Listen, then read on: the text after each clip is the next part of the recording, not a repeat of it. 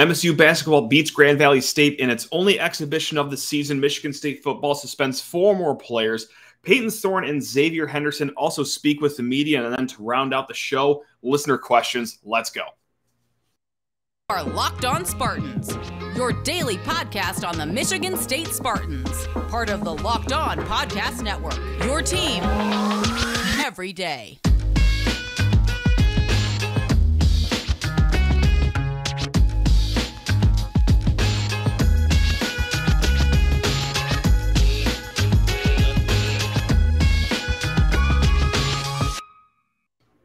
It's my favorite people of all time. You already know who you are. That's right, the viewers and listeners of Locked On Spartans. Thank you so much for kicking off your day. Or, hey, if this is your little nightcap, spending your night with us here on the Locked On Spartans podcast. Yeah, we do this 5 days a week during football season, during basketball season, during neither of those sports. We're always chatting about your Spartans here, and we're talking about the Spartans that just downed the Lakers of Grand Valley State at home. That's right. That'll show them. Smooth sailing game. Nothing to sweat about. Nope, certainly weren't down 5 points at halftime or anything like that. But, they actually 100% were down 5 at halftime. Look, we're not going to get riled up over that. We're not going to be punching drywall, kicking things across the room because, look, it's an exhibition game. And we're on the board. Michigan State is back. We got one unofficial game under our belt, and it's just nice to have Sparty hoops back in our lives. Izzo got a technical in this exhibition game. Someone on Twitter went in MSU basketball's mentions and said that Tom Izzo should be fired before the first half of an exhibition was even over. I don't care if the guy was joking or not. Still, it's just nice to have Michigan State basketball back in our lives. The official season opener, of course, next Monday against Northern Arizona, but for this night, hey, it was great to see the Spartans versus the Lakers. And like we said, it wasn't always smooth sailing. Down 5 points at halftime, but eventually 73-56, Michigan State gets the win. All 5 Michigan State starters in double figures. Malik Hall leading the way with 15 points, 3 of 5 from 3. But otherwise, honestly, from him, kind of a quiet game. That's the quietest 15 points I think we'll see all year. And well, that's not to say that he had a dog bleep game. It's just, hey, Malik Hall's a good player. We expect a lot from him, and he had a little bit of a turnover issue, which we'll get to in a little bit. But look, there's nothing too shocking about the starting lineup, which is always a storyline going into the season. Tonight, it was A.J. Hogard, Tyson Walker, Malik Hall, Joey Hauser, and Mady Sissoko. I suspect that when Jaden Akins is back, you can take it a few ways, like Hogard, Walker, Akins at the 3, Hall at the 4, and Hauser at the 5 if you want to go small ball, or have Hauser come off the bench, slide Hall down to the 4, Sissoko's your starting center. There's going to be some options here when Jaden Akins does come back, which, hey, we're also going to get to Mr. Akins here at the end of this segment, but let's just, finish talking about the game and the guys that did play for Michigan State tonight. First half takeaways.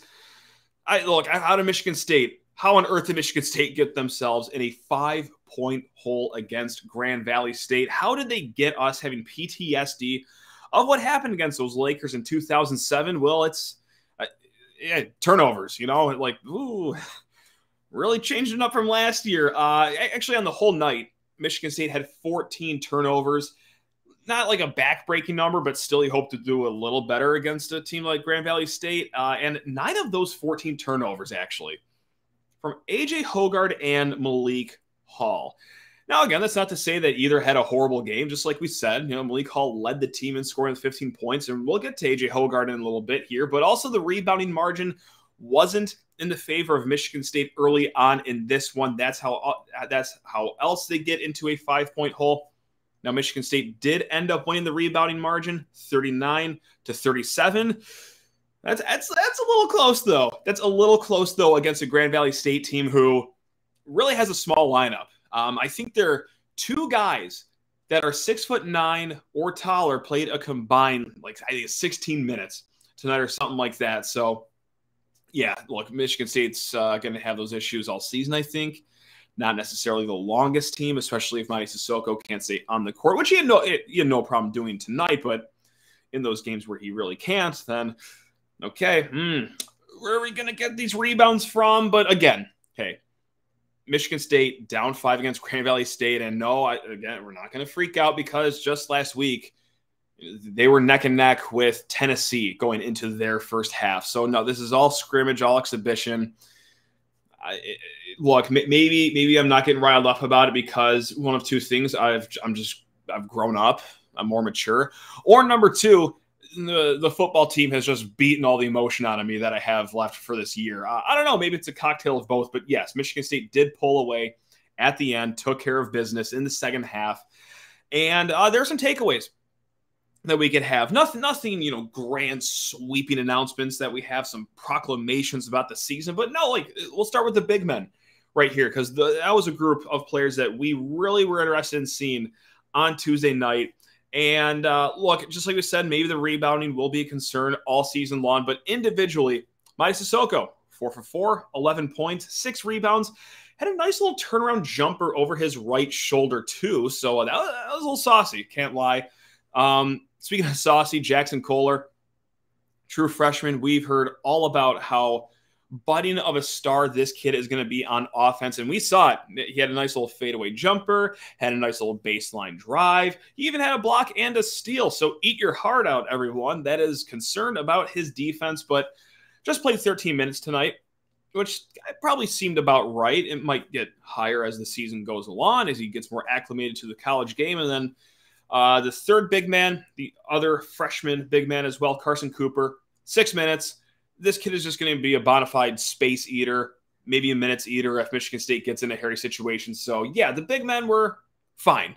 Again, against Grand Valley State, not a team that has physically imposing big men on their side, but, yeah, the big men looked decent, solid. Solid is where we will end that conversation. Tyson Walker had my favorite stat of the night. That's right. Takeaway number 2. First one was the big men. Tyson Walker is the second takeaway because he had my favorite stat of 6 attempted threes on the night. He only made 2 of them. 2 of 6 from 3. Nothing sterling, but man, seeing him shoot 6 threes, that makes me very happy. That makes me thrilled because this man is a 44% career three-point shooter. 40% career three-point shooter. Let me say that again. But only averaged 2.1 attempts per game last year. Tyson, my friend Tyson, we're going to need to shoot the rock to start this season, especially with Akins not playing, especially with the absence of Max Christie, who I know didn't end up putting a sterling three-point percentage. But hey, regardless, someone's going to have to be a three-point threat. You do have good shooters on this team. Malik Hall can shoot the 3. Joey Hauser can shoot the 3. But, Tyson Walker, we're going to need you to shoot 6 times. Good to see him aggressive behind the perimeter. And A.J. Hogard is another takeaway we have. And, yes, hey, look, he had a turnover bout tonight, if you will. But this is his team. This is his team. This might be the most grand statement I'm going to make, and it's not a surprising one because he was the leader of last year's team, and you kind of saw it tonight.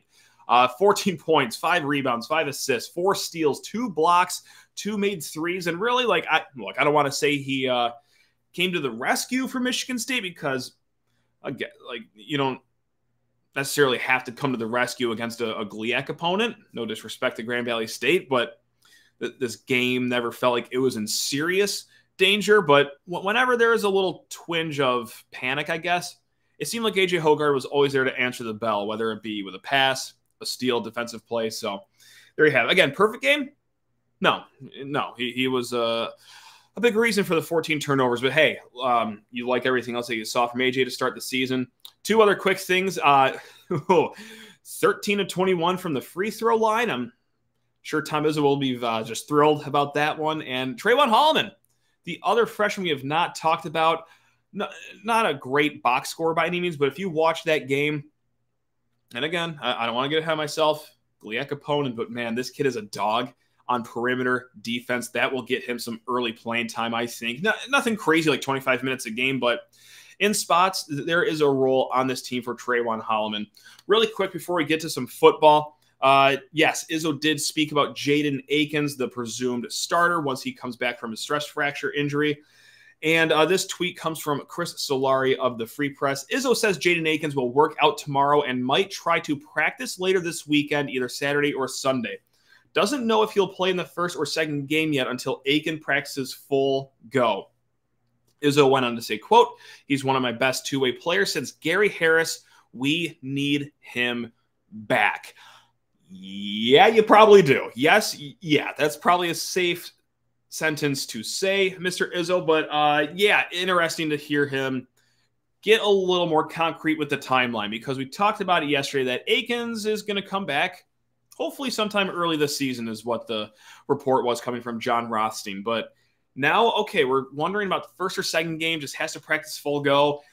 I'm going to share the same concern that I shared on yesterday's show. Like, do I care to rush Jaden Akins back so he could play on a potentially like fog and dew covered court on top of an aircraft carrier against Gonzaga and further screw up his foot? Like, I'm not thrilled at the prospect of that, but look, I'm also not a doctor. I'm just a carnival barker with a microphone, and if the doctors like where his foot's at, then what does my opinion matter on that? I just want this treated with kids' gloves.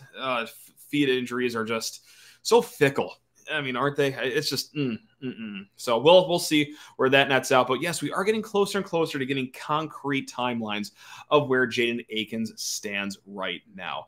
We will be back with some more football happenings here. But first, I just need to talk your ear off about LinkedIn. That's right. You guys already know this platform. You guys already know what we're talking about. It's LinkedIn, for crying out loud. You've probably used it to either get a job or hire someone for the job. And as you know, when it comes to hiring people for your small business, it feels like every hire can be a high-stakes wager, doesn't it? That's why you have to check out LinkedIn Jobs. LinkedIn Jobs helps you find the right people for your team faster and for free. It's very easy. Hey, you just make your job posting, add the purple hashtag hiring frame to your LinkedIn profile to spread the word that you're hiring. Simple tools like screening questions make it easy to focus on candidates with just the right skills and experience so that you can quickly prioritize who you'd like to interview and hire. That's why small businesses rate LinkedIn Jobs #1 in delivering quality hires versus leading competitors. LinkedIn Jobs helps you find the qualified candidates you want to talk to faster, and best of all, for free. So post your job for free at linkedin.com/lockedoncollege. That's linkedin.com/lockedoncollege to post your job for free. Terms and conditions, that's right, Buster, they apply. And let's get into some football news here. Of course, the sun rose in the east this morning, and that means, well, as sure as the day is long, whatever. We got to talk about tunnels. That's what I'm trying to get to here. I'm just trying to. Anyway, I'm just thrilled to talk about this some more. Late on Tuesday afternoon, Michigan State came out with a statement that they have suspended 4 more student athletes. That would be Malcolm Jones, Justin White, Brandon Wright, and Jacoby Windman. That brings a total of players suspended up to 8. And there you have it. Look, I don't want to pat anyone on the back too hard for doing due diligence, because look, you put yourself kind of in this hole to begin with, but really, MSU is doing their due diligence here. They are coming down hard on their players that were involved in the frenzy Saturday in the tunnel. And look, everyone is clamoring for the hammer to be dropped on Michigan State, their players, their coach, anyone that has ever worn green and white. They're clamoring for a hammer to be dropped on there, and MSU is doing their part from a leadership perspective to make everyone, and not just everyone, heavy, but also, issue the suspensions that should, probably be given. Look, you think Michigan State is thrilled to suspend maybe its best player in Jacoby Windman. And look, I know that there was some super insanely grainy footage on Monday that showed Windman and his 4 pixels on the screen getting involved, and everyone's like, oh, of course Michigan State isn't suspending it. Again, I'll say it for the 3rd straight show, investigations take time. Yes, we saw a little speck of a player up in the corner of a video here. It takes videos, more video, more interviews, that is. Eventually, when it all comes out, when the dust settles, Michigan State is doing what they have to do in suspending the players that were involved in this, I don't know, skirmish, I guess is another fun word we'll use, on Saturday. And look, not everyone is happy about this. It's hard to share an opinion, and this goes for anyone to share an opinion that anyone is going to agree with, because there are 5,000 different opinions on what happened on Saturday. Look, it's very interesting because some MSU fans, have reached out and said that MSU is doing too much. It's not a lot of MSU fans, but there are some that are being like, why are they just accepting blame this quick and suspending everyone? And like, I disagree with you, but I'm not going to passionately argue against you. Some, Michigan fans and oddly enough, like media won't sleep until every single Michigan State alum is placed behind bars in Terre Haute. Look, you know how both schools are treated. If you've been around this rivalry for 5 minutes, it is a little different. And if you don't think so, you are lying to yourself. They're going to go on a full court press on MSU. No doubt about that. It has been done. Meanwhile, just right down the road, you can just hop on your Twitter, promote hate speech, and then have the media and their fan base at large just fully buy into it being a glitch without any other repercussions or blowback whatsoever. It's just So we're going to put an atomic bomb in East Lansing and not fall asleep until every single cockroach on that campus is dead. But what's going on over there? No, they can't do any run over there ever. No matter how many incidents pop up. Whatever. I'm tired of talking about it, so let's move on to the same topic, actually. So there have been whispers that are now becoming chatters.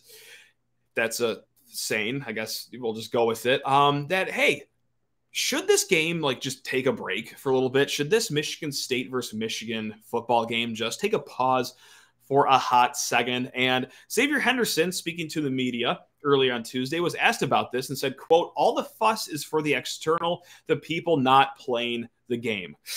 Yeah. Oh, whoops. Sorry about that, Xavier. And goes on to say, "Shoot, the game might be more stressful on the people watching than it is the players." Xavier, thank you for understanding us. It's hard for us too as fans. Thanks for throwing us a bone there, Xavier. But look, divisions are going to dissolve in 2 years here in 2024. And I do wonder if this game does go away, if it will be a guaranteed game that gets played.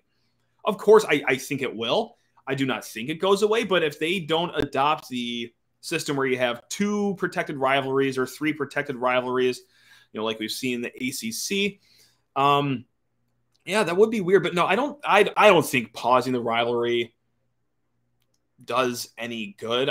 Maybe you take a hard pause on night games. I imagine that's going to happen. How much of that aspect did it have to do with anything that happened on Saturday? I don't know, but just optically, I'm sure that they're going to be like, let's do noon or 3:30 here. Maybe that'll tamper emotions and adrenaline. I don't know, man. It is interesting because I get it. It is very heated. We saw it boil over to the nth degree on Saturday, but no, because what's going to happen? You take a 3-year break, a 5-year break, and then you get back together to rekindle this rivalry. That's going to be horrendously ugly. That's going to be like shaking a soda bottle for 5 years and then just uncorking it like that. I don't think that's going to be beneficial to anyone in the long term. So no, I don't think you take a break from this rivalry. But if you're one of the people that would just like a year off from this, I'm not going to argue you. I can understand where you're coming from. I just don't necessarily 100% agree with you.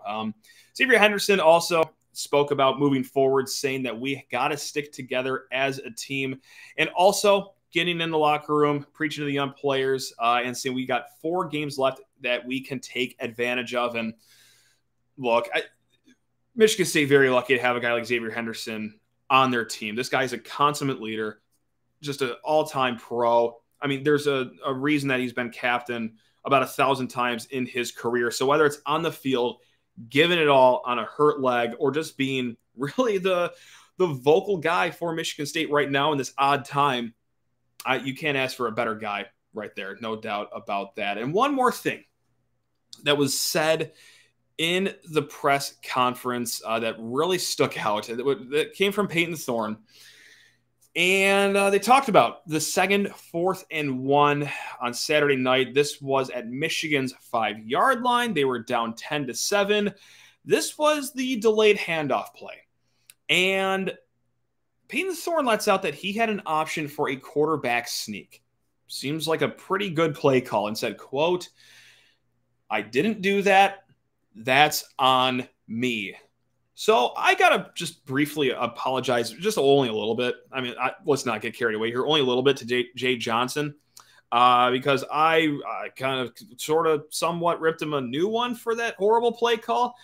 On 4th and 1 at the 5-yard line, after the game, Mel Tucker said something along the lines of it wasn't a play call mistake. It was an execution mistake or something like that. Basically a nice way of saying, no, we should have sneaked the ball. I don't know why we didn't do it. And then, well, here's Payton Thorne admitting that sneak was there. They didn't do the sneak. They instead ran the 49-second lose 2-yard on a handoff play. And yeah, Payton Thorne, by all accounts, great kid, works hard, more talented at football than albeit anything in my entire life. I have to say all this because it's not nice what I'm about to say next.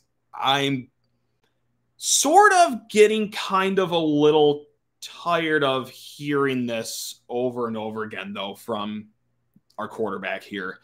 That, oh, that's unacceptable, or, oh, that's on me, or, no, I need to be better. Like, I don't know how many of you are Lions fans, but this is almost starting to get similar for whenever Dan Campbell steps up to the podium and says, oh, I just need to do a better job.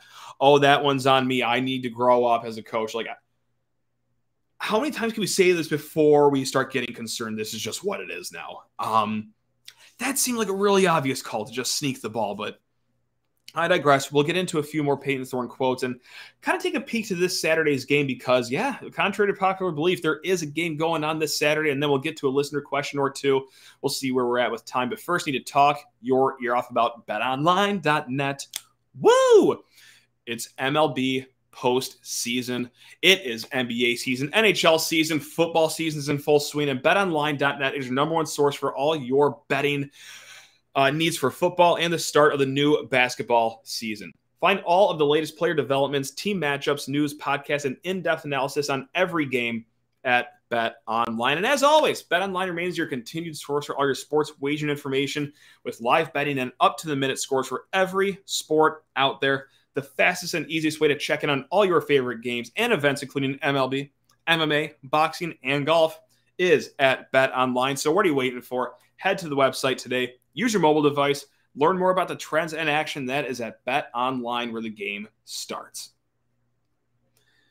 So Payton Thorne was not done talking on Tuesday during the press conference. He was asked about Illinois because, yeah, that's Michigan State's next opponent. Whether anyone knows that or not, there's just so going on everywhere else that it's losing sight that there's an actual season that still has 4 games left. Thorne called Illinois' defense, quote, outstanding, and also says, quote, we don't have time to think about anything other than them. That is a good idea, because if you have been paying attention to Illinois football, first of all, tune into tomorrow's show. We will be talking with the Champagne Room to get to know really the nitty-gritty about Illinois. But second of all, here's what you've been missing with Illinois football, specifically their defense.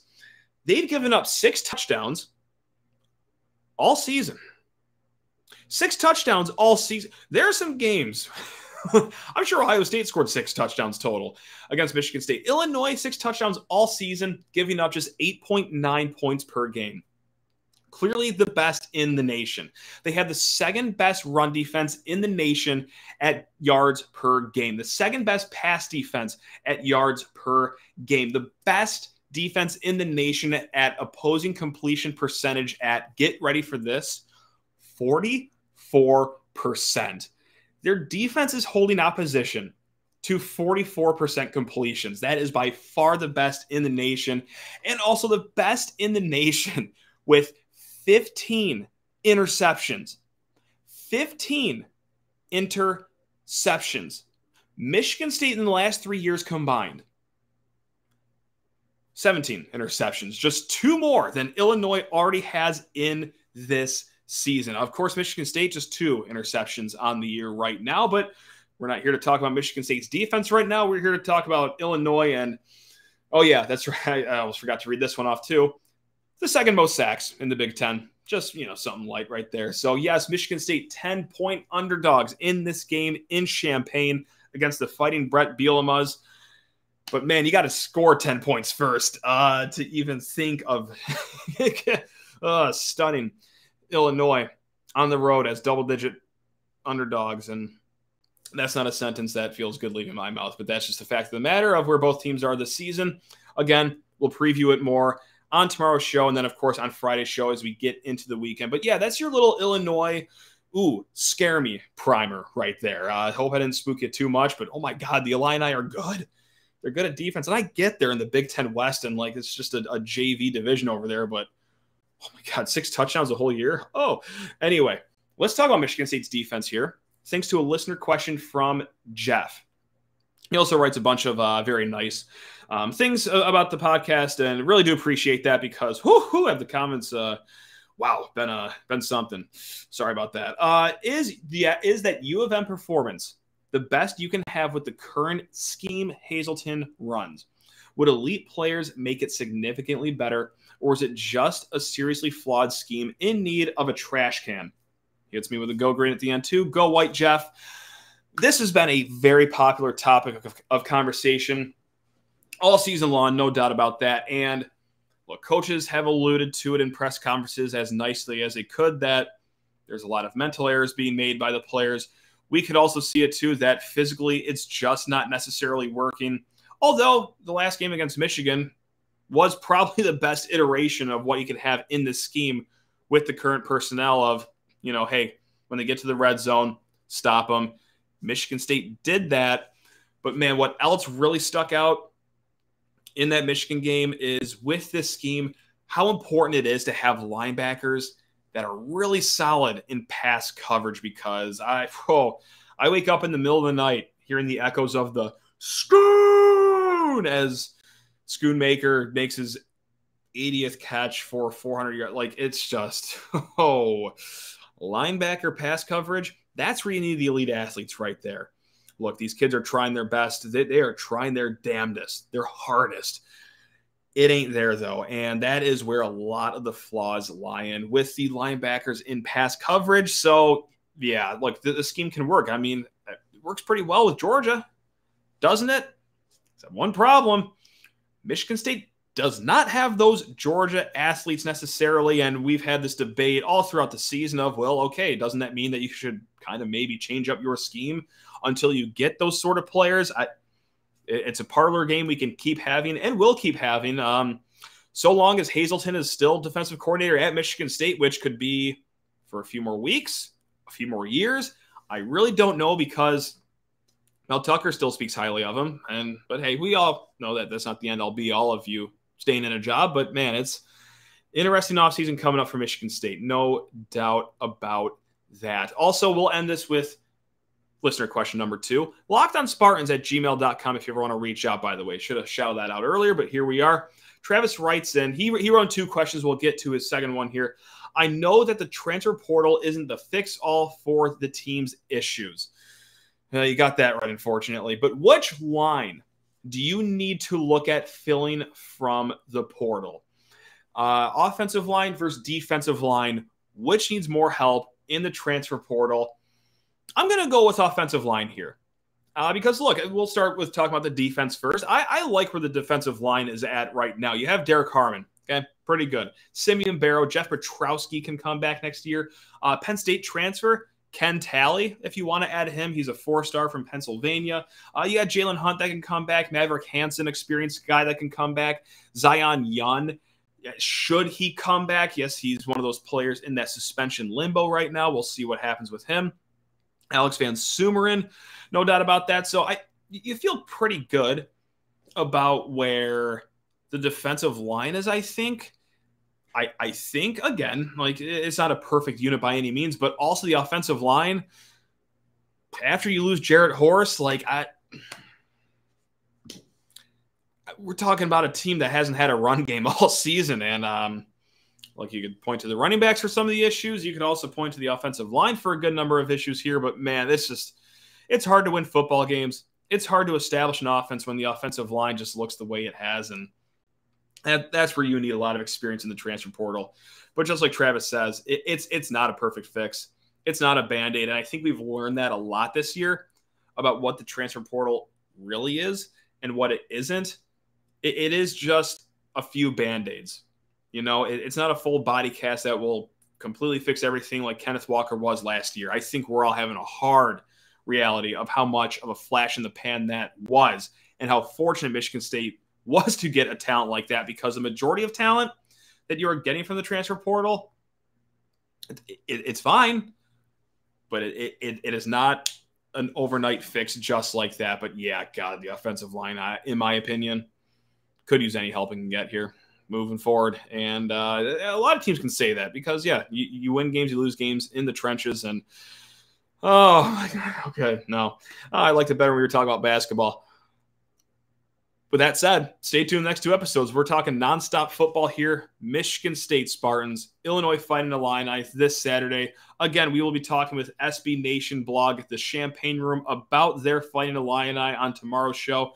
And then final thoughts Friday. I'll share all my final thoughts, all that good stuff, the 5 best bets with you on Friday night. But until then, you guys are the best. Love you all. Go Green.